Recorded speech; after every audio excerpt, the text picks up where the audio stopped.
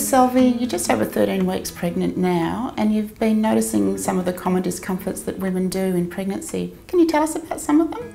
Yeah, well, I was feeling nauseated for most of the day initially, and the smell of food made me feel really sick. Sometimes in the morning I threw up, but I'm feeling much better now. Oh, I'm glad to hear that. Did you get any advice from the midwife about how to cope with it? Yeah, I told the midwife at my booking visit, and she gave me this booklet on pregnancy and what I can do to help. My midwife said it's more important to keep taking fluids than it is to have a solid meal. She said I could try to eat a dry biscuit before getting out of bed, to eat small meals more frequently, to try peppermint or ginger tea, and she also told me that it was important to tell the midwife or doctor if my vomiting was very severe or constant. I've also been noticing a lot of heartburn. Was there any advice you got for that? Yeah, so she told me to try eating smaller meals and some snacks in between, to try eating slower, to try having fluids between meals or before eating.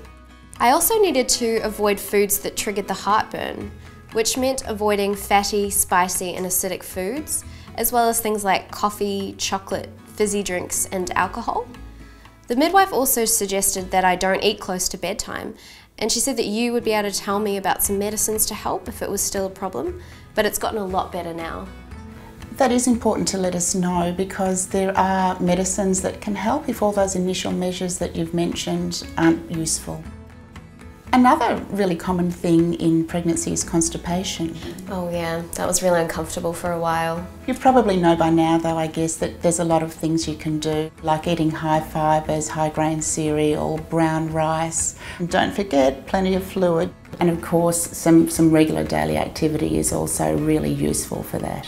So, Selvi, you've been experiencing some of the really common discomforts of early pregnancy. Anything else that you've recognised? Yeah, well, I've been noticing a lot of backache. Oh yeah, that is really common in pregnancy too, especially as the pregnancy goes on and your tummy gets bigger. Certainly there's a lot more weight there that's going to put a strain on your low back muscles and lots more pressure on your pelvis. So backache is really common in pregnancy. Later on perhaps I can show you a few exercises, but right now we'll just talk about some common advice and good things to do for backache in pregnancy. For backache, regular moderate activities like walking or swimming are helpful.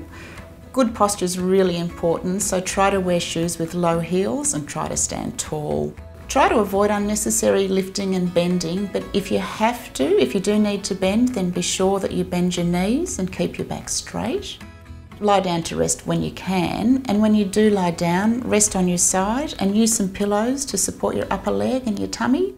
And if your muscles are sore, you can apply some warm packs.